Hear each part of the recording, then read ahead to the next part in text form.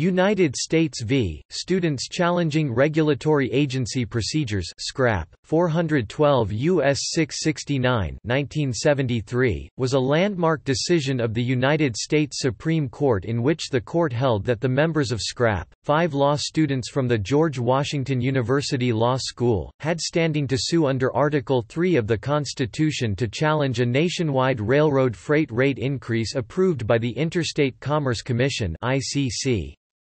Scrap was the first full court consideration of the American National Environmental Policy Act (NEPA). The court also reversed the lower court decision that an injunction should be issued at the suspension stage of the ICC rate proceeding. The standing decision has retained its place as the high mark in the court's standing jurisprudence.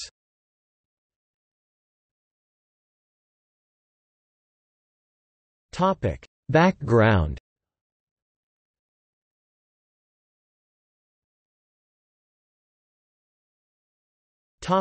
Student movement.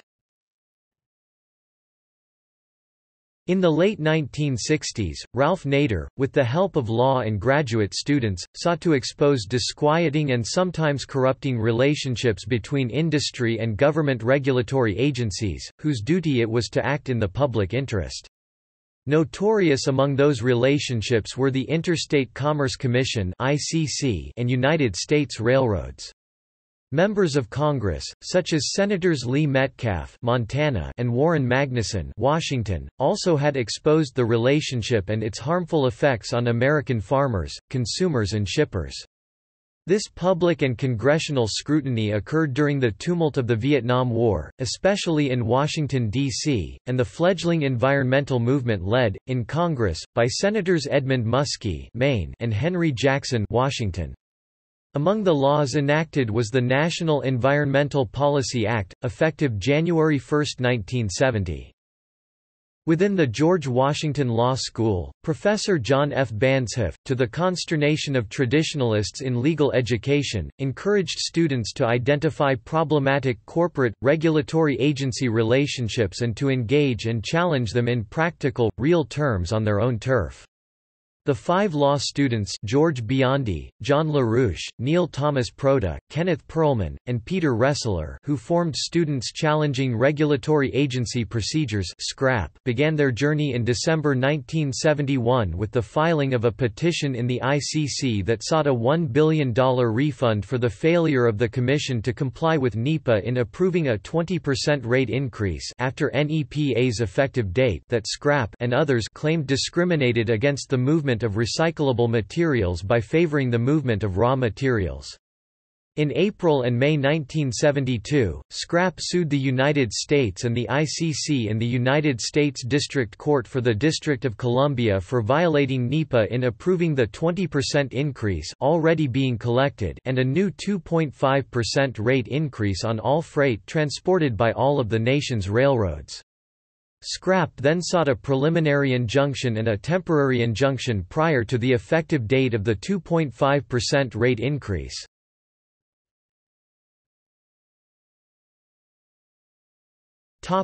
Standing. Under Article 3, Section 2 of the Constitution, the federal court's jurisdiction is limited to cases or controversies.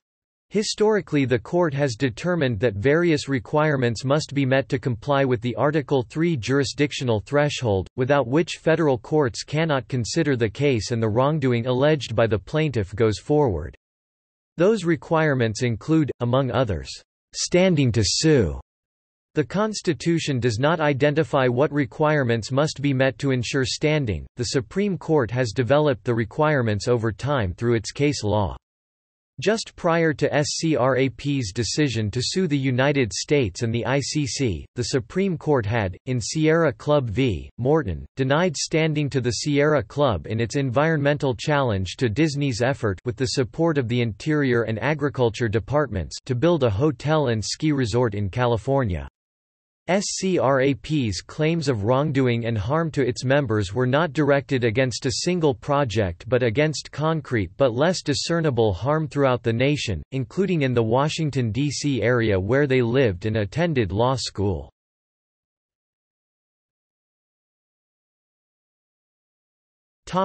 Lower court decisions. Under a special statute governing the ICC, a single district court judge had to decide whether the complaint prepared and filed by the students should be transferred to a three-judge panel appointed by the Chief Judge of the United States Court of Appeals for the District of Columbia, Judge David Bazelon. A hearing was held before Judge Charles Ritchie on a temporary restraining order. The Environmental Defense Fund (EDF), acting with other environmental groups, sought to intervene by filing its own complaint. SCRAP objected to intervention and the new complaint. Judge Ritchie allowed EDF to intervene as a party but rejected its separate complaint. The nation's railroads also intervened as a matter of right. The ICC and the U.S. moved to dismiss SCRAP's complaint for a lack of standing to sue. The ICC also claimed the court had no authority to interfere in this early stage, characterized as the suspension stage of the rate proceeding, in part because the ICC retained jurisdiction although the increased rates could be collected by the railroads. Judge Ritchie denied the TRO, rejected the motion on standing and referred the case to a three-judge panel. His decision is unreported but is described into a high court, the tumult and choices that led to United States v. SCRAP below. The three-judge panel consisted of Judges J. Skelly Wright, who presided, Thomas Flannery and Charles Robert Ritchie. The United States, the ICC and the railroads continued to challenge SCRAP's standing and contended that at this stage of the rate process, the suspension stage, a preliminary injunction could not be issued by the court. Following a hearing, the court, in an opinion by Judge Wright, concluded SCRAP had standing to sue. He also concluded that although Congress had vested exclusive jurisdiction in the ICC at the suspension stage of rate making, Congress had granted the court jurisdiction to review ICC decisions when there was a violation of NEPA. Because harm was imminent, and an ICE not yet prepared, the nation's railroads were enjoined from collecting the rate increase on recyclable materials. The railroads and the ICC sought a stay of the injunction from Chief Justice Burger, who denied it. The court noted probable jurisdiction at the request of the United States, the ICC and the nation's railroads.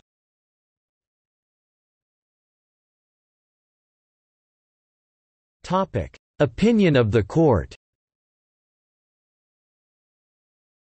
Justice Potter Stewart wrote the opinion in 3 parts. In Part 2, Standing to Sue, he concluded that the allegations in the complaint demonstrated that the individual members of SCRAP would be injured by the freight rate increase. Although the complaint contained various allegations of harm, Justice Stewart relied almost exclusively on SCRAP's allegation that each of its members uses the forest, rivers, streams, mountains, and other natural resources of the Washington metropolitan area and at his legal residence, for camping, hiking, fishing, sightseeing, and other recreational and aesthetic purposes, and that these uses have been adversely affected by the increased freight rates. He determined that although attenuated, SCRAP's members had alleged a specific and perceptible harm that distinguished them from other citizens who had not used the natural resources that were claimed to be affected. In Part 3 of the decision, Justice Stewart concluded that at this early stage of the rate increase review process, the suspension stage, the court had no jurisdiction to issue a preliminary injunction. Although the 2.5% rate increase could go into effect and the harm SCRAP alleged would occur, the ICC retained jurisdiction to further review the increase. The court also noted the ICC's intention to comply with NEPA's requirements at a later stage in the proceedings.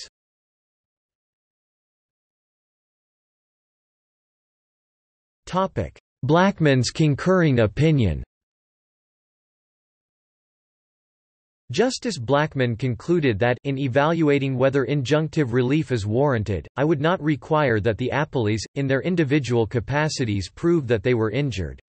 Rather, I would require only that appellees, as responsible and sincere representatives of environmental interests, show that the environment would be injured in fact and that such injury would be irreparable and substantial.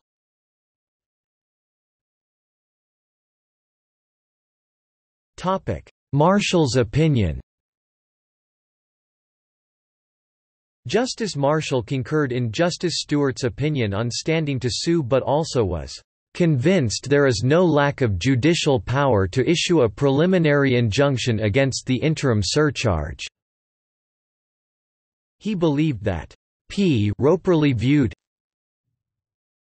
the injunction at issue in this case amounts to nothing more than a legitimate effort by the district court, following the Commission's refusal to suspend the surcharge, to maintain the status quo pending final determination of the legality of the Commission's action at the suspension stage in light of the requirements of NEPA.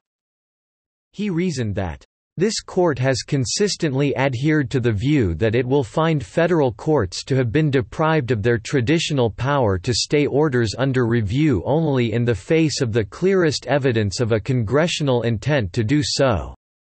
No such clear intent is to be found in the Interstate Commerce Act. The Commission also was not entitled to deference because it had special expertise in environmental matters. Consequently, the grant of preliminary relief here involves no such interference with the Commission's initial exercise of its particular expertise. And where does the Interstate Commerce Act make provision for an accounting and refund to the people of our nation for the irreversible ecological damage that results from a rate increase which discriminates unreasonably against recyclable materials and has been allowed to take effect without compliance with the procedural requirements of NEPA? Citing Scripps Howard Radio, Inc. v. FCC, 316 U.S. at 17, Justice Marshall opined that Congress knew how to use apt words if it wanted to deprive the district court of its historic power to enjoin agency actions to preserve its jurisdiction.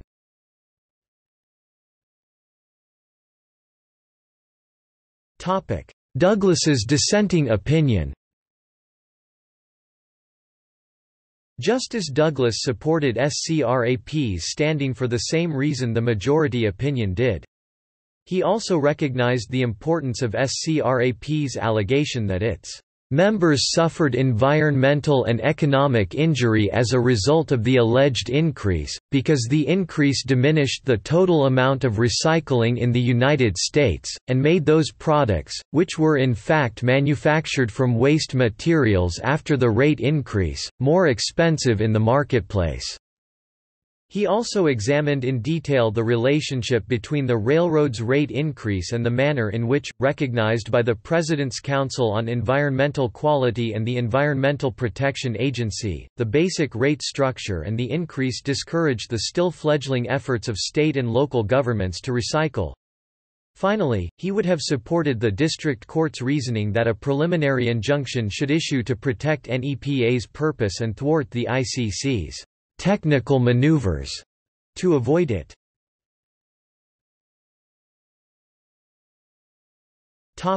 White's dissenting opinion. Justice White would have dismissed the complaint because SCRAP lacked standing to sue. To me, the alleged injuries are so remote, speculative, and insubstantial in fact that they fail to confer standing.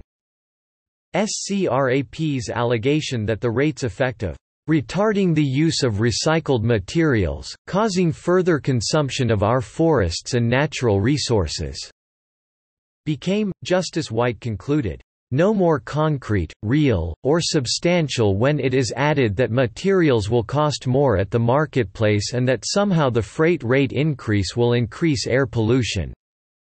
He compared the allegations to those of taxpayers in Massachusetts v. Mellon, 262 U.S. 447, 486–489 1923, or allegations that government decisions are offensive to reason or morals. Justice White also expressed his position that failure of this country's railroads even in their present anemic condition will guarantee that recyclable materials will stay where they are, far beyond the reach of recycling plants that as a consequence may not be built at all.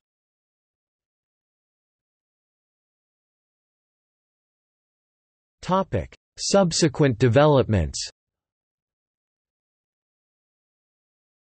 Effects of the decision: the case was remanded to the district court. The ICC had effectively incorporated the 2.5% surcharge into a larger rate increase, including on recyclable materials. The ICC also prepared a draft Environmental Impact Statement on the economic and environmental effect of the rate increase. On remand, the district court found the ICE inadequate and issued a preliminary injunction. Chief Justice Berger stayed the order. The full court declined to vacate the order, vacated the preliminary injunction, and remanded the case for reconsideration. The district court, on reconsideration, concluded the ICE was inadequate and directed the ICC to prepare another one and reconsider its decision. The Supreme Court, per Justice White, reversed the district court in Aberdeen and Rockfish R. Co. v. Scrap, 422 U.S. 289 1975. Justice Douglas dissented. He would have affirmed the district court decision in large part because of the inadequacy of the ICE and the need to consider NEPA more than a technical statute of administrative procedure. The United States, the ICC and the railroads made no further challenge to SCRAP's standing to sue. Beginning in 1975, the Supreme Court of the United States significantly expanded the requirements necessary to meet Article III standing to sue. With a series of decisions in the 1980s, and an alteration in the court's composition, the notion of separation of powers became the majority's guiding principle in determining standing to sue, often over contentious dissenting opinions.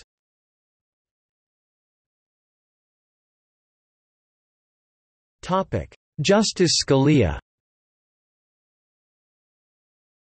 In The Doctrine of Standing as an Essential Element of the Separation of Powers, 17 Suffolk Law Review, 881 1983, then United States Court of Appeals Judge Antonin Scalia wrote that, "The court's scrap-era willingness to discern breathlessly broad congressional grants of standing will not endure." After becoming a member of the Supreme Court, Justice Scalia sought to further expand the requirements of standing to sue and to limit SCRAP's reach. In Lujan v. National Wildlife Federation, 497 U.S. 871 1990, Justice Scalia, for a 5-4 majority, concluded that the National Wildlife Federation did not have standing to sue to challenge the Interior Department's reclassification of some withdrawn public lands and the return of others to the public domain in violation of the Federal Land Policy and Management Act and NEPA. With specific reference to SCRAP and NWF's reliance on it, Justice Scalia concluded, "The SCRAP opinion, whose expansive expression of what would suffice has never since been emulated by this court." Dissenting, Justice Blackmun characterized Justice Scalia's plurality opinion as, "what amounts to a slash-and-burn expedition through the law of environmental standing. In my view, the very essence of civil liberty certainly consists in the right of every individual to claim the protection of the laws, whenever he receives an injury." In Lujan v. Defenders of Wildlife 1992, Justice Scalia, for the majority, concluded defenders did not have standing to challenge a new interior regulation under the Endangered Species Act (ESA) 1 U.S.C. Section 1533, 1536. In the opinion, Justice Scalia's criticism of defenders' reasoning to support standing to sue included a criticism of SCRAP as being an ingenious exercise. In Massachusetts v. EPA 2007, neither side had included reference to United States v. SCRAP in their briefs before the Supreme Court. Sua sponte, Justice Scalia raised SCRAP during Massachusetts' oral argument. The court, through Justice Stevens, concluded that Massachusetts had standing to challenge EPA's failure to propose regulations to control greenhouse gas emissions from new motor vehicles. In response to Chief Justice Roberts' dissent concerning SCRAP, Justice Stevens affirmed the decision on standing in U.S. v. SCRAP. Stevens wrote that, "Chief Justice Roberts did not, however, disavow the portion of Justice Stewart's opinion for the court," where he expressed his reasoning to support the standing to sue of the law students. Justice Stevens also added that it is quite wrong to analogize Massachusetts' allegations of harm to a lawyer's game. Chief Justice Roberts' dissenting opinion was devoted largely to standing. With specific reference to United States v. Scrapp, he wrote that, over time, Scrapp became emblematic not of the looseness of Article III standing requirements, but of how utterly manipulable they are if not taken seriously as a matter of judicial self-restraint. Scrapp made standing seem a lawyer's game, rather than a fundamental limitation ensuring that courts function as courts and not intrude on the politically accountable branches. Today's decision is Scrapp for a new generation.